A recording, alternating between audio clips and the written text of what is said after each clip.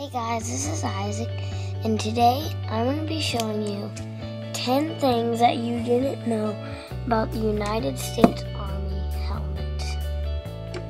So let's get started. So the first thing you didn't know is that a German helmet from World War II was almost the same shape.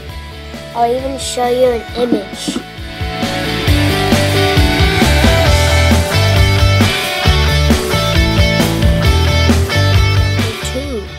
A U.S. Army helmet is the same shape as a Russian helmet from World War II as well.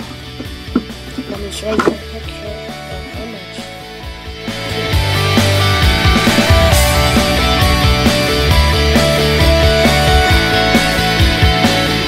Number 3. This chin strap was the same chin strap they used in World War II. Except all this open bit you'll see would be filled in with leather in World War II. And this back pad was the same there in World War II. Number 5.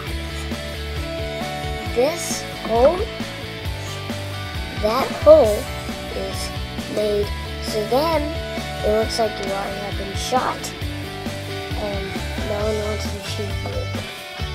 So then no one can die. But still, you can find bullet holes in the helmet. Number 6. A Marine Corps helmet does not have all this pad. A Marine Corps helmet only has the helmet, not the pad. 7. This buckle and this buckle are on the side. So when you wear it, let me just show you. Put it on like that, and the buckle is right here on the side, not in the center like a bike helmet. So you put the chin there, and then this is on the side. You buckle it. It's hard to buckle, and all you have to do is pull it down, and your helmet is on. You can write your name in your helmet.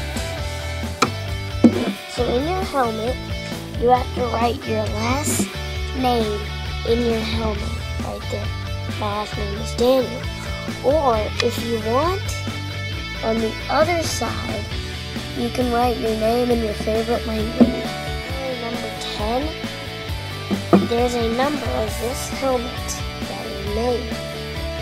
This helmet number is number 4,755,000 of this digital helmet. Hope you guys like this video. Hope you guys comment and subscribe. And if you're in the Army, then you should try to tell everyone else, all your soldiers or comrades, about this helmet, or your whole platoon, group, or battalion about this helmet